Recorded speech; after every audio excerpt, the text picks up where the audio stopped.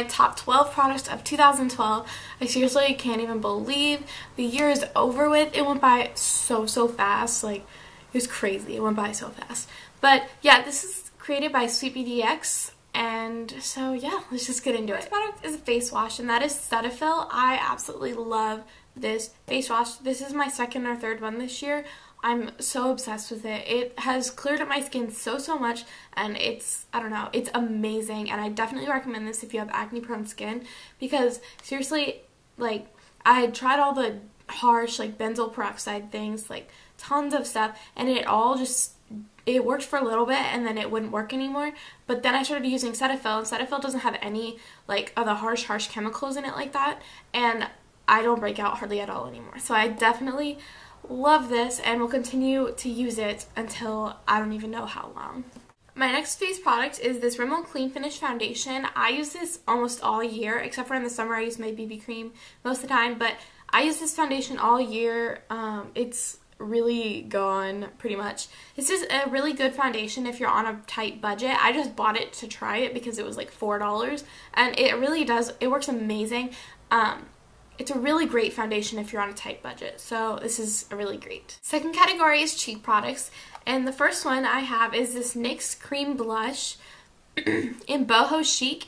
I use this so much. I hit pan on it pretty nicely, and this is so great. It was great in the summertime. It's, I don't know, it's always great. I really use this in the summertime and a lot in the spring, just because it's a very light pink color, and it goes well with that kind of time. So I absolutely love these. And the next product is my NARS Duo, and so I guess it's kind of like 3 products, but I'm counting it as 2.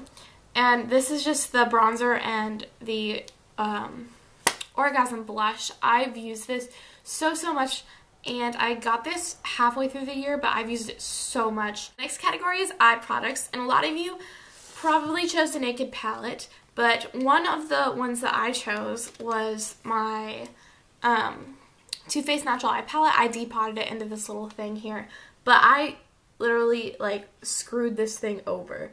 Honey Pot is completely gone. Push Up is, like, hit pan. Heaven's hit pan. Silk Teddy's hit pan. This, what is this? Erotica, I think, and Sexpresso are almost a pan. This one is almost a pan. It's just, I love this thing, and I still use it every single day. It's what I use for my eyes, and I just love this palette. Then the next product I chose was the Naked palette, because this was the other palette that I reached for every single day if I wasn't reaching for my Too Faced palette. It just has the best colors for every single day. My most colors that I used were Sin, Naked, Buck, and Half Baked. I use those so much, and basically every single day I really like using matte eyeshadows with a shimmery just on my lid. I love this palette for that. It's just a great palette. The next category is lip products, and the first lip products that I chose were the Revlon lip butters. In general, I just love these. They're amazing, and they're moisturizing. My lips get so dry so easily. I have this one in Cupcake, which I used a ton this year. This was my very first one, and I think I got it, I don't know, I got it around like right when they came out, and I love this. And then this one is in Raspberry Pie, which was like my staple for the winter and the fall. It's just an amazing color.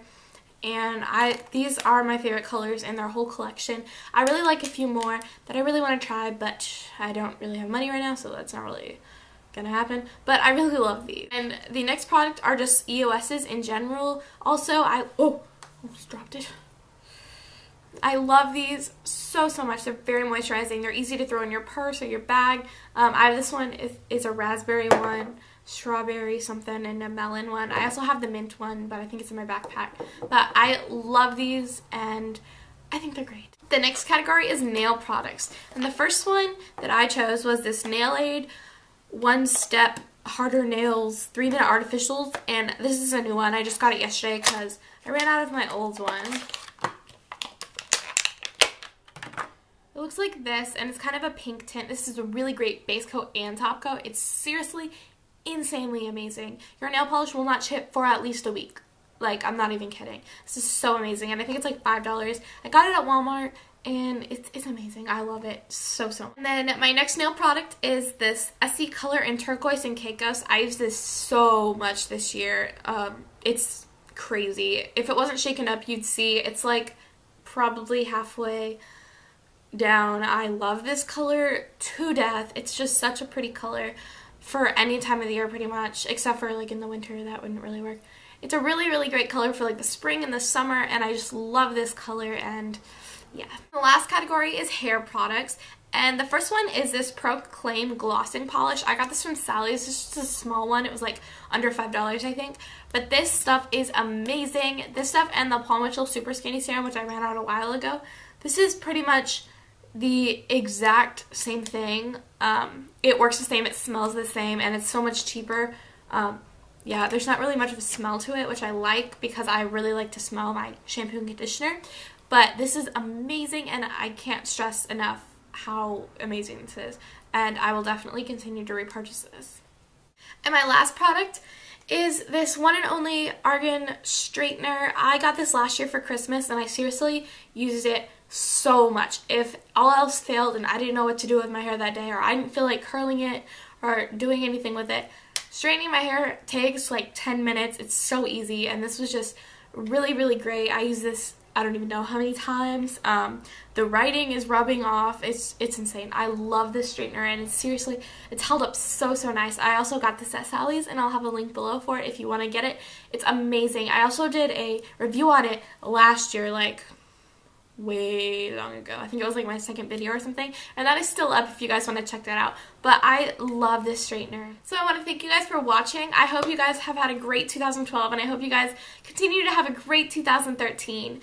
Look up for the next few days or week. I'm going to be launching my new series called Fit and Fab. So I hope you guys have a great rest of the day, rest of the year, whatever. I will see you guys in my next video.